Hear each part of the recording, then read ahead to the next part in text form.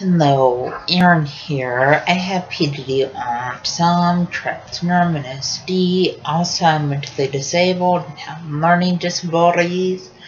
I'm first grade level at reading, second grade level at math, and I'm mentally first grade age. Also because of medications I take for my mental disabilities, I have rapid therapy, but I take medications for my rapid therapy. Also, I have fears of crowds, sad sounds, and yes, when people ask me over their house, I don't know how to respond in that situation. Also, it's hard for me to interact with others. Also, autism is kind of like a brain delayed factual interaction, and autism makes it hard to process what other people are saying.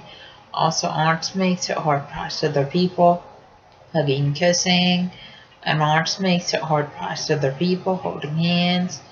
Also, autism makes sure people are anxious when large crowds and loud sounds, and autism makes sure people are anxious on the school bus. Also, just not know, autism makes sure people are anxious when fire alarms go off at school, and autism makes sure people are anxious eating lunch in the school cafeteria.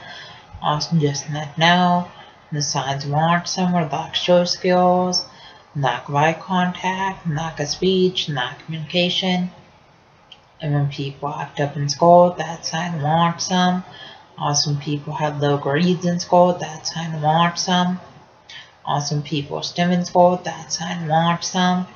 Also, stimming is kind of like hand flapping, and hand motion, hand movement, and hand fidgeting. And people with autism stim in school classrooms, and stim walking out of school classrooms. Please subscribe, rate, and comment.